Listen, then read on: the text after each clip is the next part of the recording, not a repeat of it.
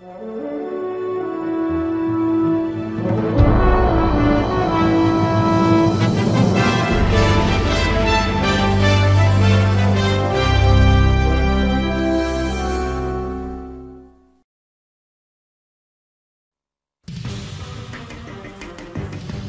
wolf, one of the most successful, adaptable animals on the planet. Highly intelligent, powerful, sociable. Skills that allowed it to become one of the most widespread predators on Earth. But despite their strengths, they're no match for man. For hundreds of years, humans have relentlessly persecuted the wolf, and the killing continues today. Struggling from the brink of extinction, this top predator claws its way back, reclaiming lost ground.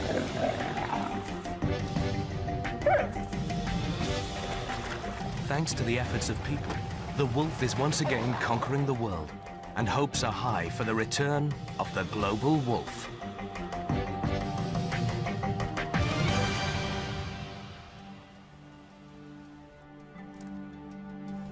The global wolf is pursued not only by hunters, but by biologists as well. A handful of dedicated wolf researchers scattered across the world, battling to ensure the future of the wolf. Fighting centuries of wolf hatred, but slowly, each in their own way, winning the battle for the species. Doug Smith encouraged the return of the wolf back to Yellowstone in the heart of North America in a famous wolf reintroduction. In Europe, Geza Kloot is hoping that rumors are true and that after decades of absence, wolves are finally making a comeback. She is hot on the trail of these new arrivals. Canadian scientist David Jones is using caribou to get to wolves in the Yukon Territory. He studies the relationships between predators and is waiting to see what will happen when two great hunters come face to face.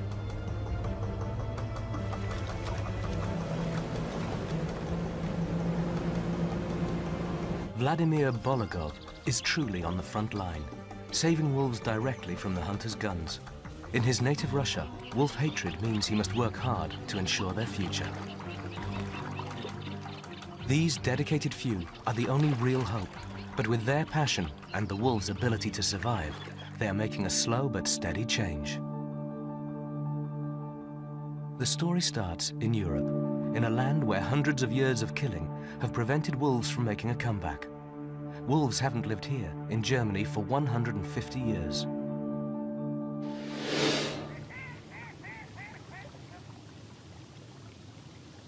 The western border between Germany and Poland. A border guard on night watch.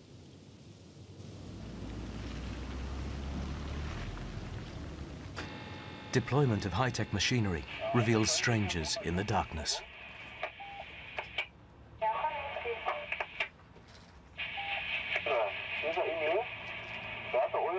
An intruder. Someone or something is invading the border. The infrared cameras reveal an animal, a canine, wolf-like head. It's dismissed as a dog.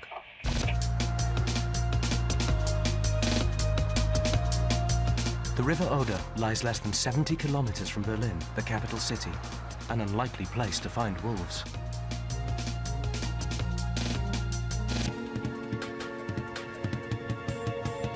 Not far from the capital, Geza Kloot winds her way through the forest, but she's being watched.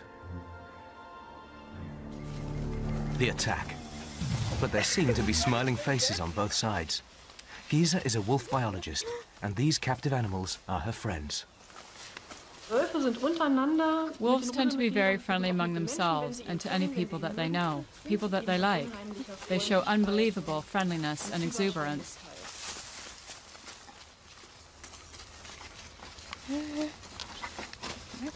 Early spring 2001. Rumors persist of a wolf pack.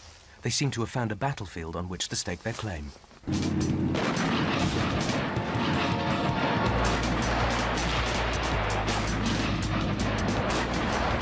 A military training area next to the Polish border.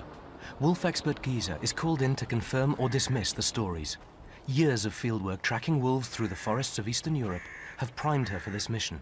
But can she find them? If wolves did cross the border, they would be able to live here. They would find plenty to eat, and there are enough inaccessible areas where they could retreat. The area is populated, but not in such a way that it would cause any problems for the wolves.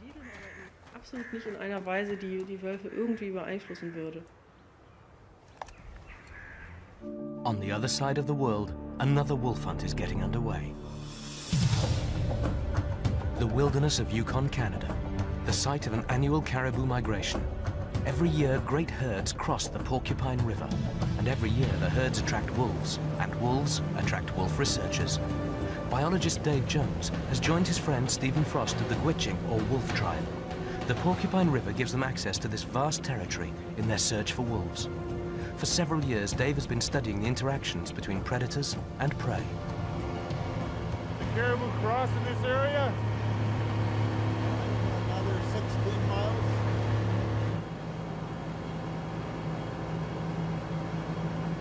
Stephen knows the trails of the caribou like the back of his hand.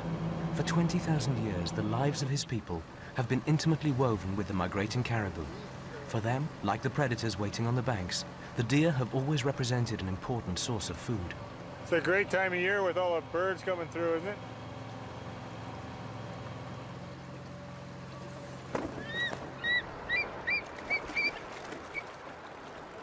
The Porcupine River snakes through prime wildlife habitat, from southeast to northwest, where it joins the Great Yukon. It's the end of May, and the migration is still underway, but so far, no sign of the herds. The men settle down for their first night, unaware that they were being watched. Although current estimates suggest 50 to 60,000 wolves inhabit Canada, they are very hard to see, reclusive, shy, and run quickly when spotted. Under the cover of darkness, they make their presence known. Like the men, the wolves are awaiting the migration. For Dave and Steve, it gives hope of things to come. After the lion, the wolf was the most successful and widespread carnivore in the world. During its 15 million year evolution, it was able to conquer almost all of the northern hemisphere, from the frozen tundra to the forests of Asia.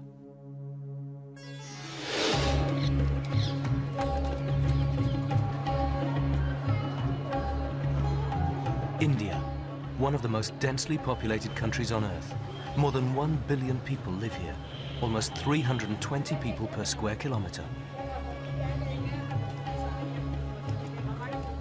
Yet despite the crowding and poverty, the people have maintained a special relationship with the wild. Some species are welcome to live alongside humans, such as the langurs, or holy monkeys, that thrive in the heart of the community.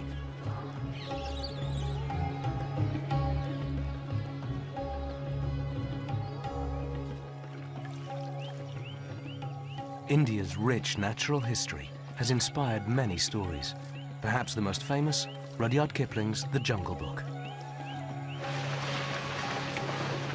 A favorite of children across the world, The Jungle Book tells of Mowgli, a boy befriended by the animals, an orphan abandoned in the forest, but adopted and reared by a pack of wolves.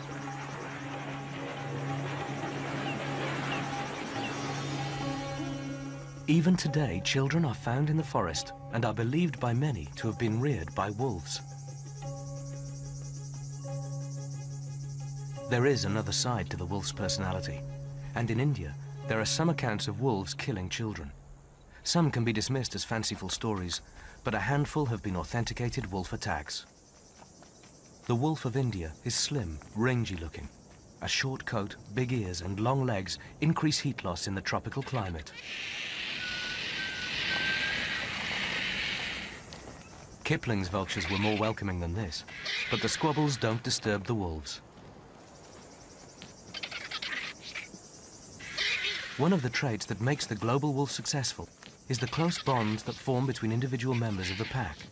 It's a character found in wolves throughout their range. This pair could be together for life. Wolves have a complex communication system.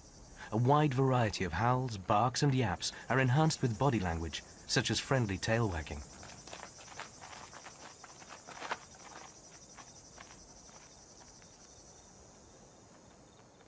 Because of the pressures of land loss, the wolves of India have become rare. Only 2,000 to 3,000 remain.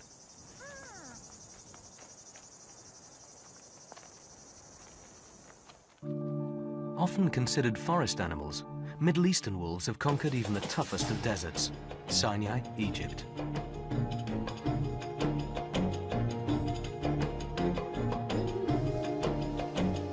The desert appears a vast and barren moonscape, but life abounds.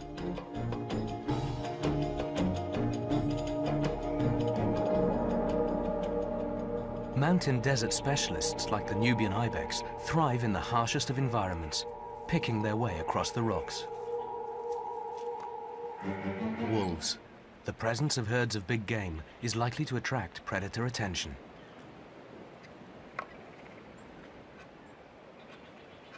By day, the plant eaters feed on the grass high in the mountains. Safer here, they can easily spot approaching danger.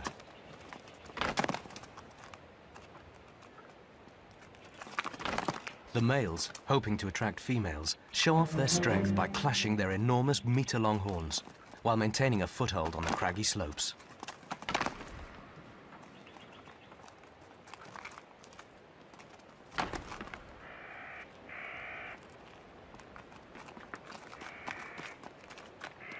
At dawn, the animals must make their way to lower ground in search of water.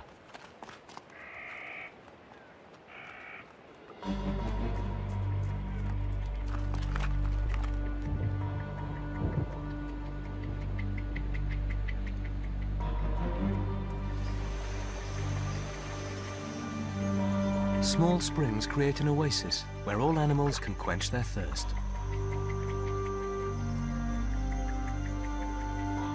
The wolf knows that sooner or later all will be forced to drink, and when they do, she will be ready to greet them. All she has to do is wait.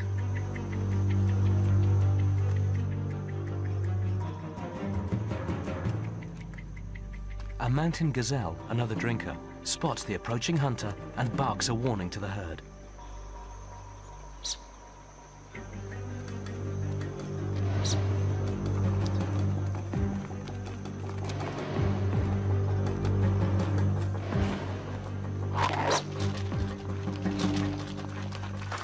But for one youngster, it was too late. Part of the secret of the global wolf's success, to adapt to new situations and exploit every opportunity for an easy meal. Wolves have dominated the Israeli landscape for thousands of years. But 140,000 years ago, there was a big change. The first modern humans appeared in Eurasia. Wolves never conquered Africa, and so Israel is probably where these two top predators met for the first time.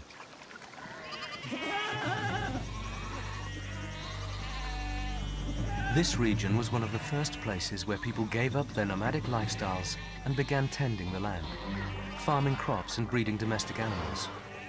Here, for the first time, people had a real reason to hate the wolf.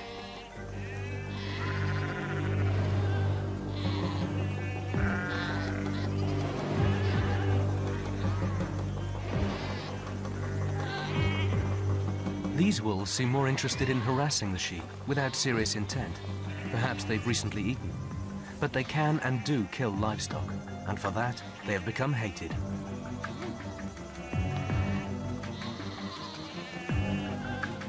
Even in biblical times, the wolf had become a symbol of evil. It marked the start of a great battle between humans and wolves that was to last for thousands of years. Back in Canada, Dave Jones and Stephen Frost continue their search. So far, no sign of caribou or wolves. Not a very big bear, was she? No, that's...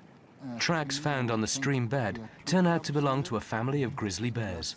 It's an exciting discovery, but their mission is to find wolves, so the journey continues.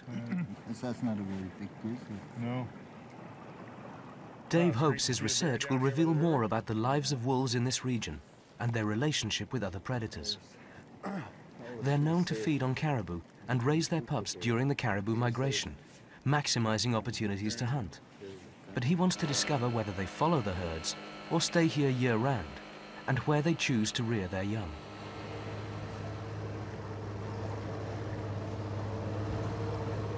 Steve has spotted something. That cliff over there you see. A wolf. As usual, it turns to run off. They land the boat to get a better look. Dave expects the wolf to disappear into the forest, but it doesn't. It turns and howls.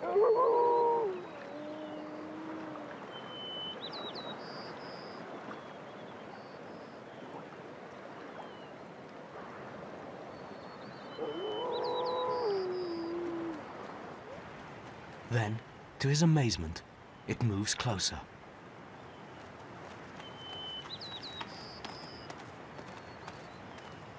Dave decides to try something.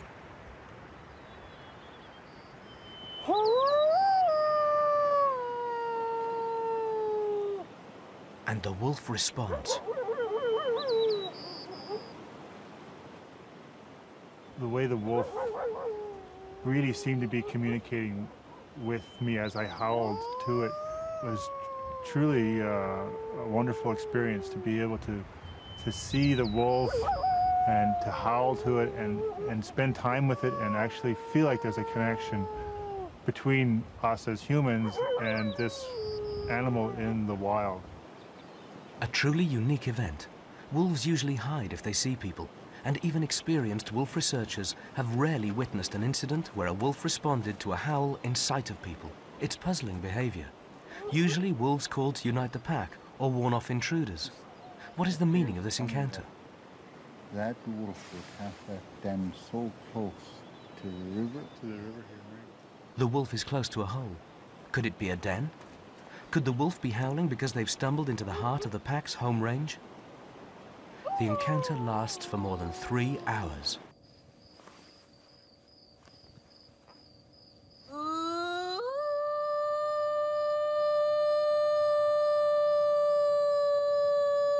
On the other side of the Atlantic, Giza is trying her hand at a bit of wolf calling, still hoping to find wolves on her home ground.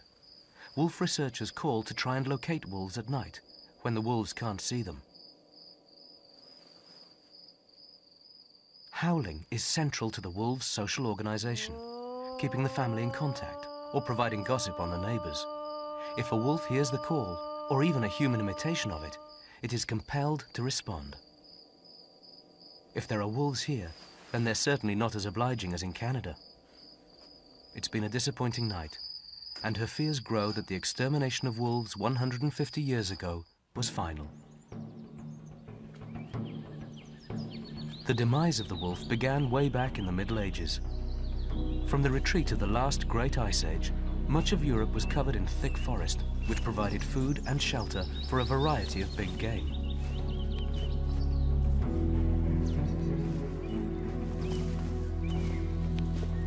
Plant eaters such as bison and red deer browsed on the trees, and they in turn were preyed upon by a variety of hunters.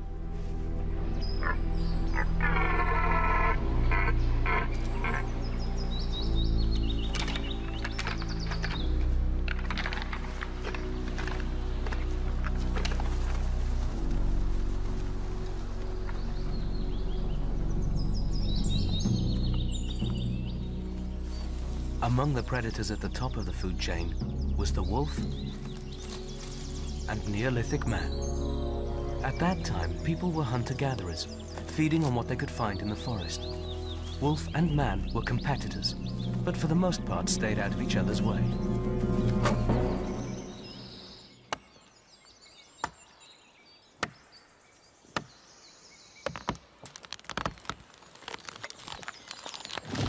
But things were to change.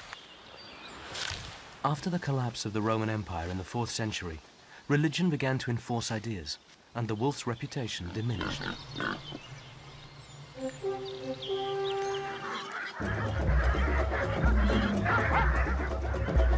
The time of Karl der Grosse, 400 years later, saw the first organized wolf hunts in Germany. People wanted to bring nature under control and began to enjoy the thrill of the chase. An age of sport hunting had begun. Many species were wiped out. Eventually, the pressures of hunting and loss of game animals for food became too much. The German wolf was pushed to the brink of extinction.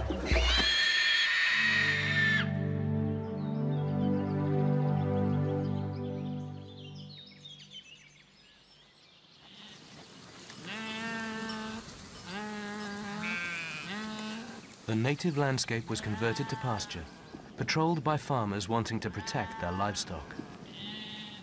Wherever wolves remained, their need for food brought conflict with people. They were relentlessly killed. It was a great battle that removed the wolf from most of Europe, a battle that the wolf could not win.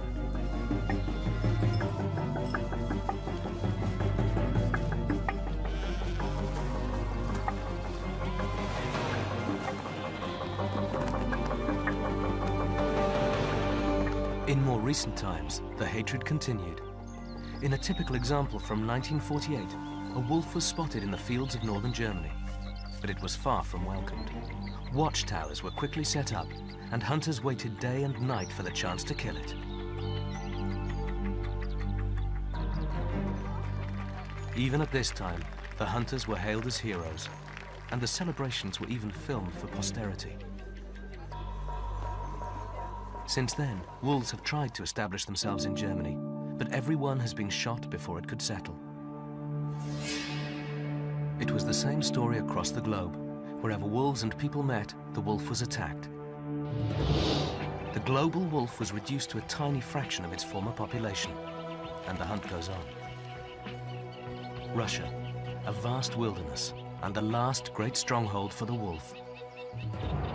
Most of the world's remaining wolves live here, around 35,000 animals.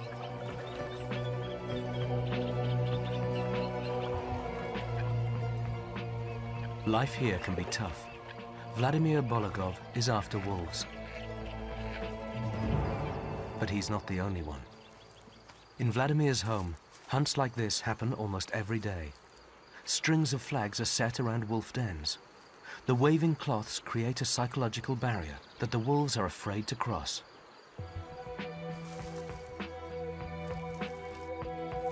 Russian wolves are given no protection, and the hunt is never-ending. 14,000 are killed every year. A bounty is paid for each one, 35 euros. For a hunter, this could be a month's salary. To them, the only good wolf is a dead one.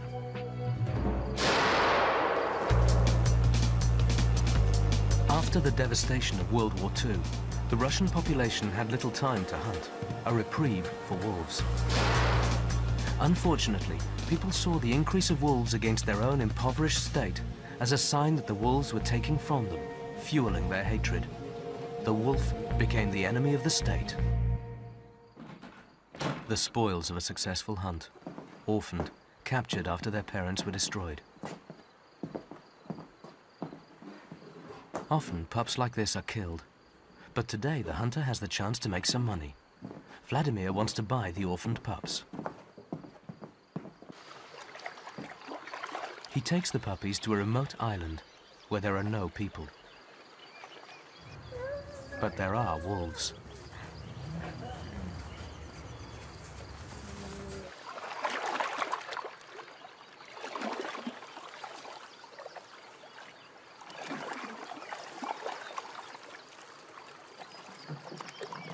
Vladimir has established a wolf pack on the island, all once orphans that he has bought from hunters.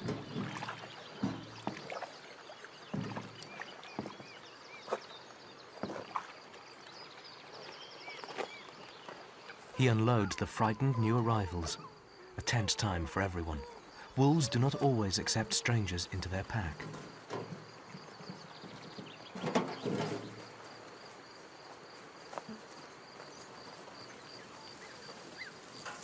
To reduce the risk, he introduces the pups to a lone female. Vladimir hopes that the adult will not only tolerate the orphans, but adopt them. Living as part of the pack will give them the best possible chance of surviving to adulthood.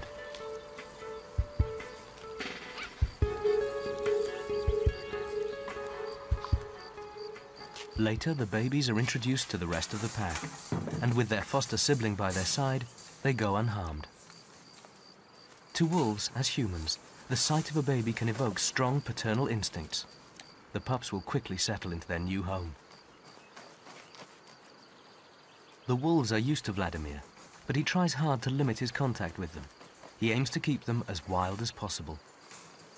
During their first few weeks of life, wolf pups will imprint on their parents or providers. Vladimir will back off and leave the older wolves to raise the pups.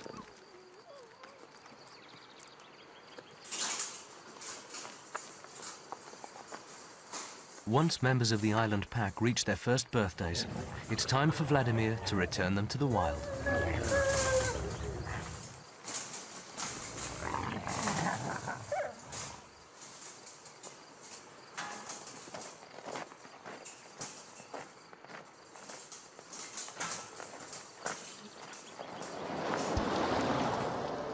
To maximize the chances for the chosen animals, he drives far from civilization, deep into the vast woodland wilderness of Russia.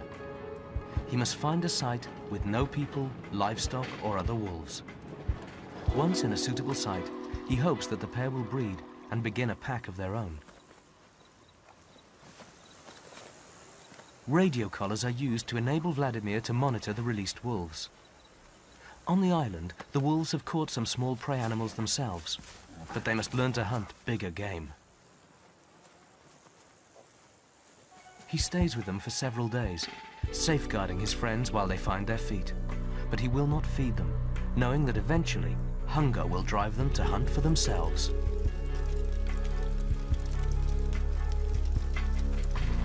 It's tough for both Vladimir and the wolves. He must say goodbye and hopes that the release site is remote enough to keep hunters at bay, while the wolves must learn to adapt to life on their own without their human guardian.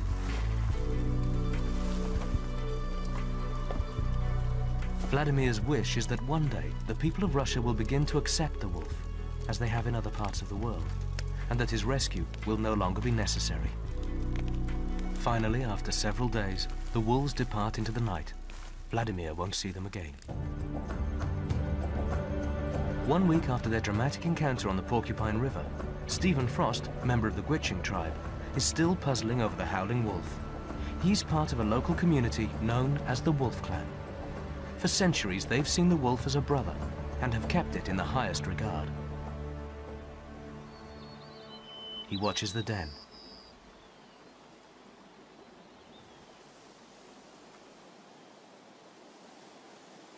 A white wolf. And like the first one, she doesn't show any fear.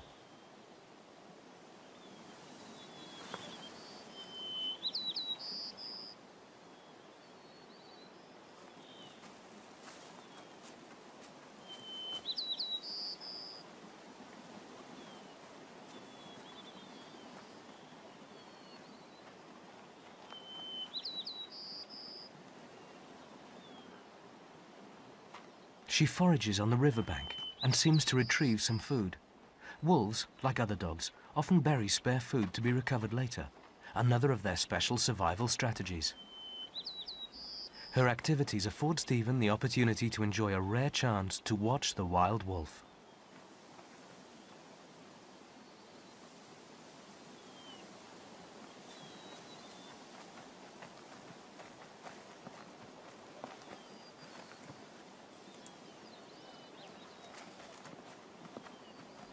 She starts to heave. Stephen at once knows what this means. She's regurgitating food. She has pups. With such young puppies in her care, this wolf clearly isn't migrating. For the first few months, wolf pups stay in and around their den. They must be a resident pack, no doubt waiting, like Stephen and the scientist Dave Frost, for the caribou to arrive. For now, they dream of the dramas to come. Back in Germany, and a wolf mother and pups is something that Giza can only long for. Still no sign of the wolves, but the trail is hotting up.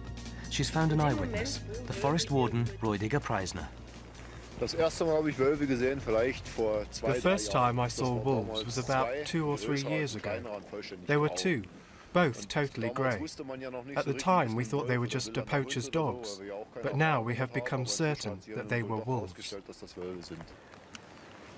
Giza finds it hard to believe that there could be more than one wolf in the area and doubles her efforts to find out. The military zone is laced with sandy roads. If wolves are here, the soft soil will tell the tale. Then suddenly, success. A trail. Das ist aber auch noch nicht allzu alt. Das ist zwar schon ein bisschen verregnet. Ja, das war vielleicht gestern erst. Schnieren. The tracker accompanying her asks if she is certain, but she's in no doubt. It's the track of a wolf. Wonderful news for Giza. It seems that the German wolf is back.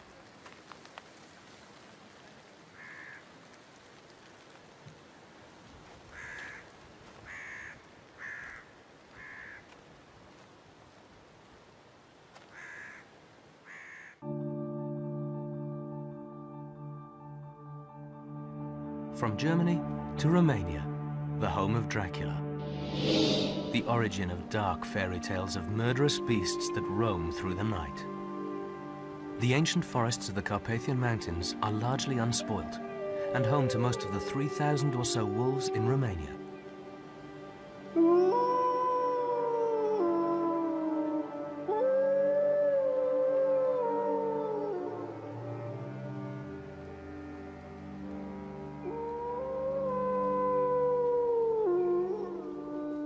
Like Dracula himself, the local wolf researchers must travel at night. Led by Christoph Promberger, the team are hot on the trail of the local wolves, close to the city of Brasov. Laws preventing the use of certain traps and poisons had given Romanian wolves protection from hunters. But a change of government has led to concerns that the wolf will once again be under threat. The team hope to use their knowledge to reduce the conflicts. Tonight, the researchers have stumbled upon the alpha male of the resident pack. Neither he nor his younger traveling companion has a collar, so they will be lost to the darkness. But the team have picked up a faint signal. It seems to be coming from the city itself. The signal identifies the animal, the alpha female known to them as Timish. Following the signals of Timish, the scientists find themselves on a very busy road leading to the city center. It's a surprise to find such a timid animal venturing into noisy, crowded suburbia.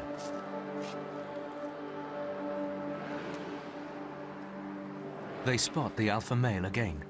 Even he is unusually close to people. But the female's signal leads them even further to the heart of the city. An animal rummaging through garbage, a bear. It seems extraordinary to see such a big and potentially dangerous animal in a city. But in Romania, a bear raiding the rubbish bins is a common sight. Like the wolves, the bears are a worry to conservationists. Officially, they are protected, but in towns they're a real nuisance, and hunting continues despite the laws.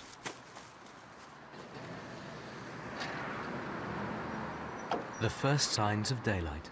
The hunt goes on. The city is just starting to come to life. People gather at the bus stop ready to head for work. A faint signal suggests that Timish is on the move. Suddenly, she appears, out in the open in broad daylight. She runs with confidence, as though she has traveled this path many times before.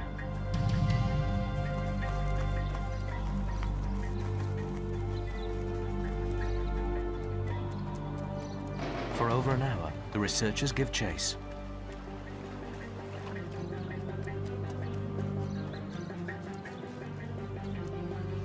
The chase pays off. She has 8 pups. Life here obviously suits her. The den is just 2 kilometers from the heart of the city. There are 8 youngsters, an unusually large litter, evidence that a good living can be made close to human settlements. The success of this family proves that given the chance, wolves can adapt and live alongside people. Their ability to eat just about anything makes them among the most adaptable animals, one of the few that can cope in a man-made environment.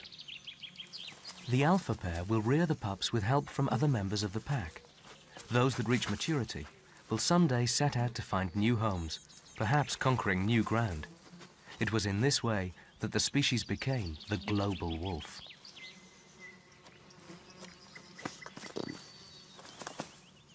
For their first few months, the pups will receive care and affection from the older members of the pack, who provide warmth, shelter, and food. Even their rough and tumbles are tolerated at this tender age. But as they grow, their relationship with the other dogs will change. As the pups mature, they play fight more and more. It's nothing serious, but already they're beginning to establish their own hierarchy. Gradually, as the youngsters' games become more boisterous, they find the attitudes of their kin less tolerant. Despite their submissive body language, there will come a time when they have simply outgrown the pack. Whether they like it or not, they will be forced to fly the nest and set up families of their own. Timish has proven that wolves do not need vast areas of wilderness to survive. Maybe the wolf really could return to the rest of Europe, crossing borders and expanding. The only problem in the face of their expansion is human fear. Only public education will allow the return of the global wolf. On the other side of the world, the problem faced by the global wolf has been fought and overcome. Yellowstone National Park. As in Europe, wolves were wiped out here, and today they're making a comeback. But unlike the wolves of Europe, they needed a helping hand. Yellowstone was established as a refuge for the last 50 or so bison, the remnants of a 16 million strong population decimated by decades of hunting.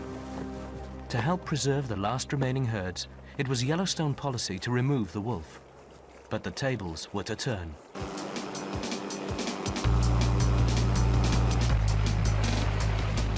Winter 1995. Some 900 kilometers away, Canadian wolves are under attack.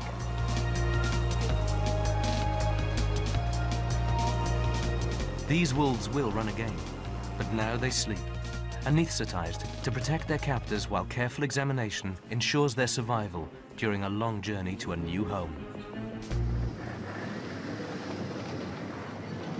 14 wolves caught in Canada were transported to Yellowstone in the United States to start the foundations of a new pack.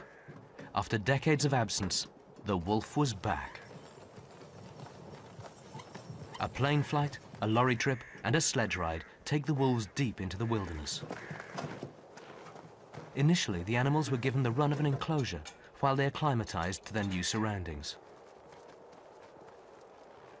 The new arrivals settled in quickly, and after a few weeks were free to go.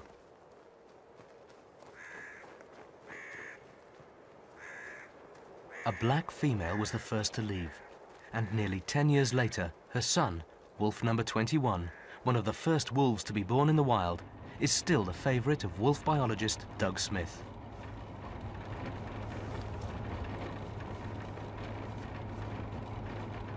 Doug was at the forefront of their dramatic comeback.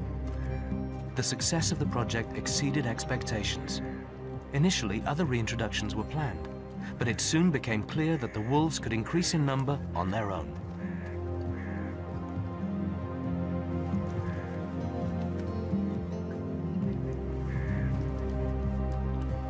For Doug Smith, it was an opportunity to right some of the wrongs man had inflicted on the wolf.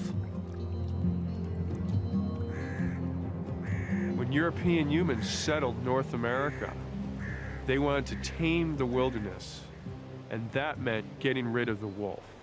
And I think that's sad, and I also think that that's unfair to treat other life forms that we share the planet with that way, because the goal was to kill every wolf. Resistance persists from some local farmers who opposed the reintroduction. They see the wolf as a threat to their livelihoods. It was anticipated that wolves would take some livestock. I'm sure they're going to kill a bunch of livestock. They're an animal of opportunity. 50% of the local community objected, but a vast majority of the national public were behind the scheme. Wolves became heroes of conservation. Today, thousands flock to the park to glimpse the stars. We've got to deal with the public and then the ranchers and farmers, which are a small part of the public, but they live with the wolves. That's the problem. A few people live with them, a lot of people want them. We've got to balance that, and that's where it gets tough. Part of Doug's ongoing work is to prevent conflicts between wolves and locals. Yellowstone has become one of the best places in the world to watch wolves in the wild. Canada. From his lofty perch, the eagle has spotted something. The caribou are finally on the move.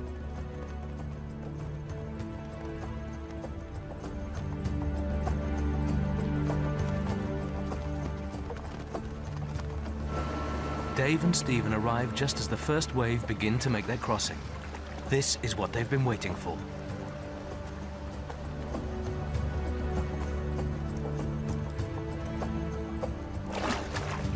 We were watching the interactions between the wolves and their closest competitor, the grizzly bears. And these two species, the wolves and the grizzly bears, both at times during the year are very dependent upon the caribou herd. Dave already knows well that, like the local people, the bears and wolves are dependent on the caribou herds, although they have a far lesser effect on caribou numbers. Of a population of around 130,000 caribou, around 10% are hunted by people, while only 3% are lost to wolves and bears. The predation doesn't threaten the herd's survival. Around 80,000 calves are born each year. The caribou follow a migration route established hundreds of years ago. Like the wildebeest of Kenya, they present an annual spectacle as they tackle every obstacle in their path. Even the strong currents and steep slopes don't halt their advances.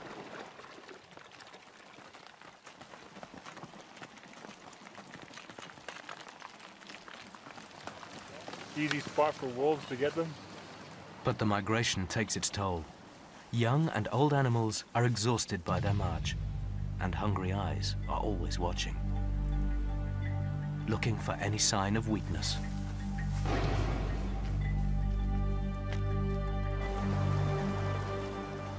A group of stragglers are spotted in the shallows, and the wolves are quickly on the scene. It's the black wolf that makes the first move.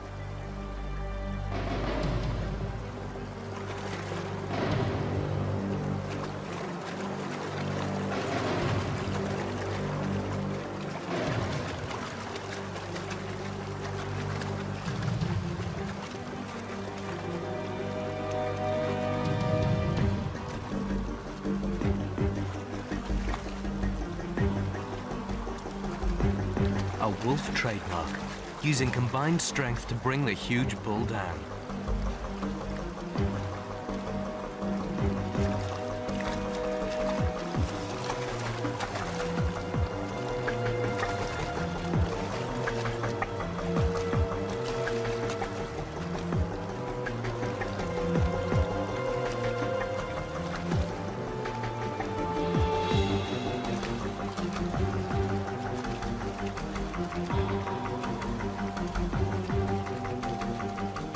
The caribou escaped, but there have been casualties on both sides.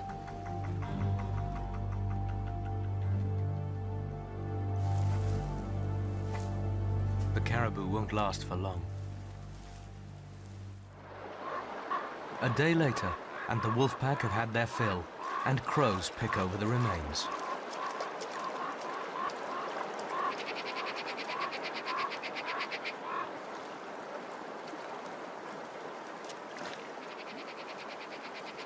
Now trouble appears on the scene.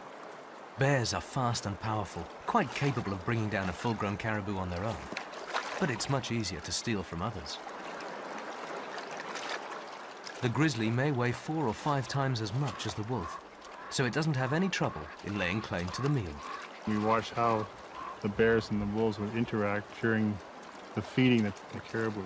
We were very interested to find out exactly how then that their habitat would overlap with the use by humans.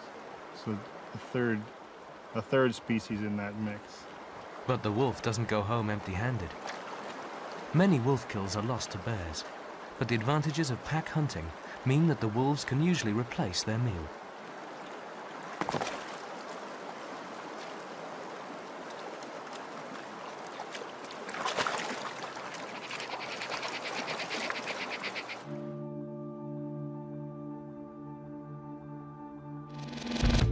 Giza is still watching the German landscape, still waiting for a glimpse of the wolf. Time and time again, she patrols the military zone, scouring the bush for signs of life.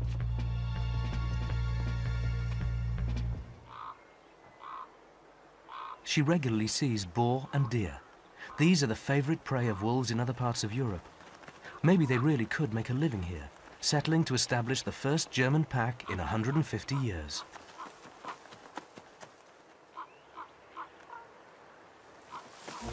Then finally, there it is.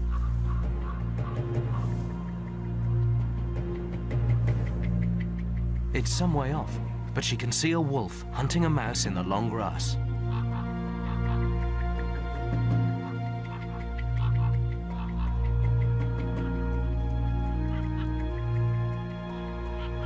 The proof she has been searching for, a wolf back on German soil.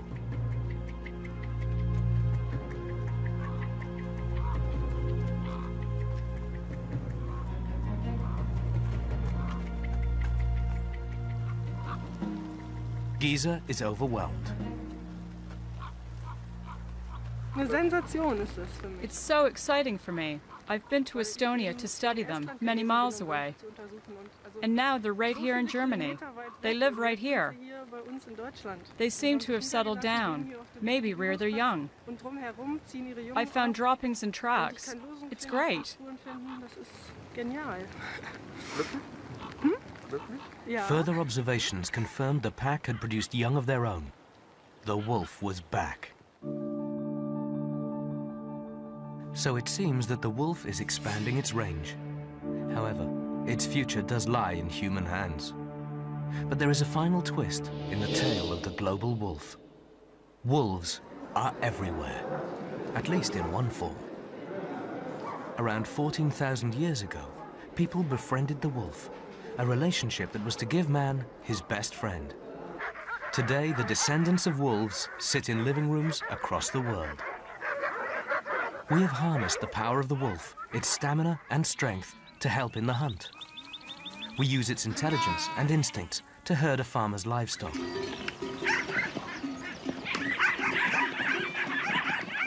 Wolves have even turned drug detective.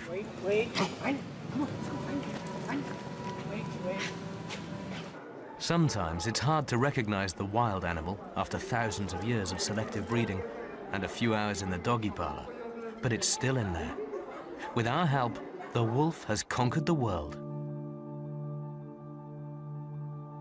Maybe human attitudes have changed, paving the way for a glorious future for the global wolf.